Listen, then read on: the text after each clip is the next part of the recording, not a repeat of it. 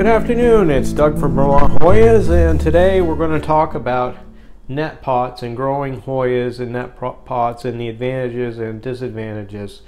This was probably the best thing that I learned in 2017 as far as taking care of Hoyas. I didn't come up with this idea myself, but it was a great grower in North Carolina who shared his secrets with net pots with me. He said it was primarily so that you could take a look at the roots and see how healthy they were without having to remove the plant from the pot.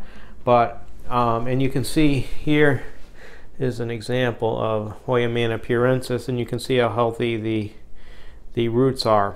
But what I found is even more important than seeing how healthy the roots are, and maybe the main advantage of growing in net pots is it can give you a clear indication of when your plant needs to be watered.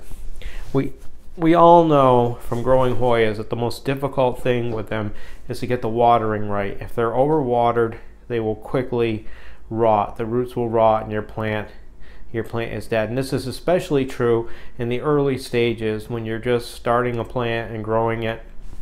And I just want to give you an example. Here's a Hoya onychoides seedling, and the top of this plant, if you were to stick your finger there, feels bone dry, thinking that you should saturate the plant with water. But by being able to be in a net pot, when you go down and you look at the base, it may not be clear here in the video, but the bottom of the pot is still quite wet, and you would never know that from just putting your finger in the top. And plus, it's hard to push your finger in a very coarse mix, but with a net pot you can pull it out and you can see exactly what your water situation is like, so you don't make nearly as many watering mistakes. And I think that that is the main advantage of growing in net pots.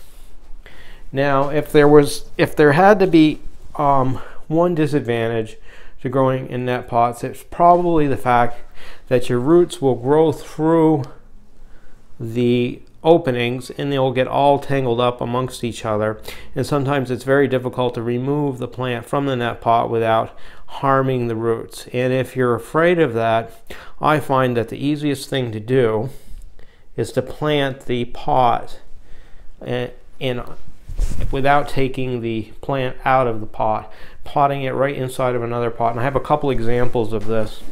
Here is another beautiful Hoya manipurensis, and you can see here that I have just taken the pot, the net pot, and put it right inside of another regular pot.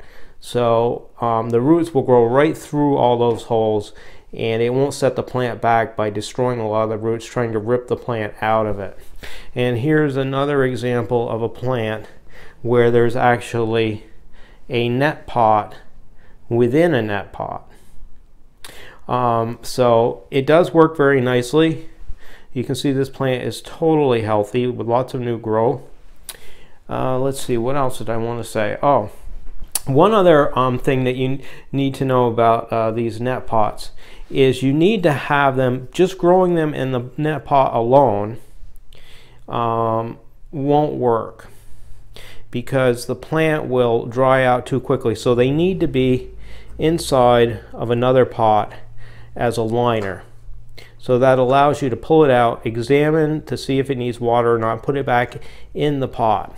And there's one more advantage to growing in a net pot. If you do make a watering mistake and the pot and the plant is saturated and you don't know what to do, you can take this out of the pot for a couple of days, out of the liner, and it will dry out much faster, giving you a chance to correct your watering mistake from oversaturating. I find the hardest thing is to find the proper size liner, the pot to cover the net pot.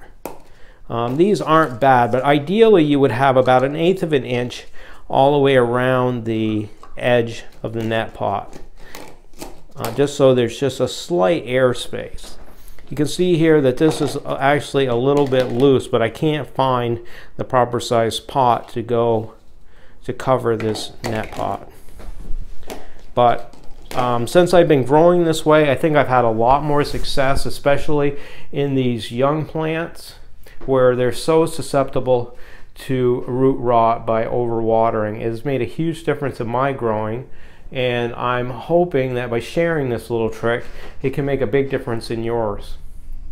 So that's a trick of the trade, and I thank you for taking your time and looking at net pots for growing Hoyas, and I'll be back really soon with hopefully some great more Hoyas to share.